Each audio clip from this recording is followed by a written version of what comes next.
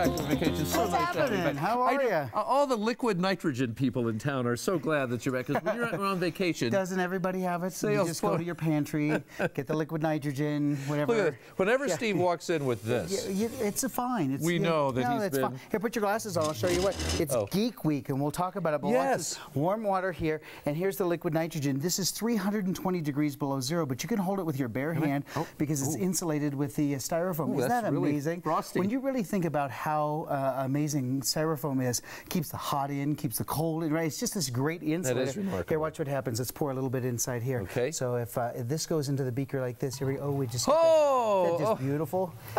So why wouldn't you have Geek Week with playing with this? Wouldn't you? It's just that is remarkable. So beautiful. By the way, isn't it? Every geek on Geek Week has a giant beaker. Stay right there. Like Don't move. Don't move. Whatever you do. Okay. This is it. Oh, that's your new shot. Don't you like that? I think you very cooling. Where are you, Mark? That's very cooling. Is that great? I like, I'm always hot, as Kim knows, and Adele, I'm always complaining about why, because I'm hot and they're freezing, of course. Understand. So this, very nice. Is that fun? So what's different? Excuse the reach. It gets to sit over there.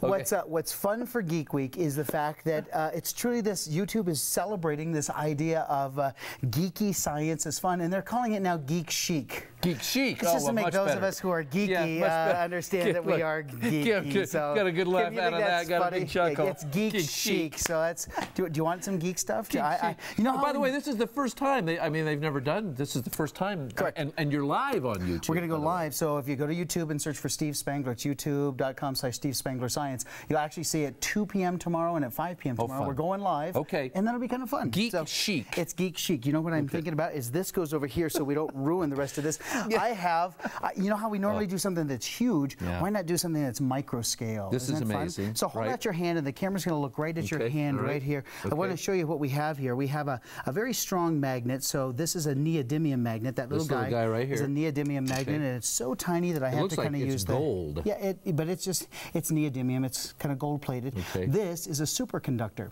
So you can see that these two are not magnetic. They don't stick to one another until you supercool the disc. Oh, really? Got it? So now, if you just hold those off to the side, I'll show you what we have over here. Here's the setup. So here is our styrofoam container here on the very top. And I'm going to put the little disc that's right here. Got it?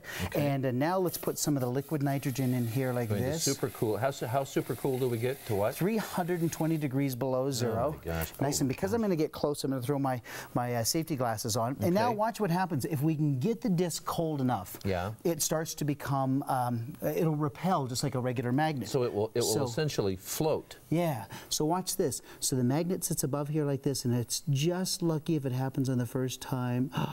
There Get it is. out. Look at that. Beautiful? It's actually suspended above the disc. Suspended right above there. Look at that. There it that is. That is crazy. The camera sees that really well. Look at your monitor over there. How good is that? That's gorgeous. Oh, watch this. This is like magic. So the magician takes the hook. There are no wires of any kind. Isn't that pretty? No special accommation here whatsoever. Fun? That is crazy. Absolutely amazing, and it'll happen in a bigger way as well. So if we take a look, I have some videotape of a scientist in Israel, and this is the superconductor. But take a look at this; it's on a disc that travels around. That literally is just floating in air. Tell me that's not gorgeous. That is amazing. And it spins. So they're talking about this for transportation. The real hard part, of course, is to keep those cold temperatures. But when we talk about superconductors, that's totally geeky. And isn't that fun? That's Geek Chic. That's what it's Geek Chic. It's Geek and that's Chic. what it looks like. And we're doing well here with our little conductor as well. I would think that heat would be a bigger factor for that kind of transportation to making things move, but in fact it's just the opposite. It's the opposite. Cold. And what we're trying to do is to realign those atoms just so that it becomes paramagnetic. Look at that. Is that crazy? Oh, look at it spin. Oh, for heaven's sake. There it is. There's that a is little spin. Well, how long will it stay cold enough to make that happen? It's going to cool down, or it's going to warm up fairly quickly here. So while this demonstration is great, over the next 2 or 3 minutes or so, you'll find that it'll stop floating and just kind of set off to the side. That quickly. So, but you can see we even got better levitation than we had before.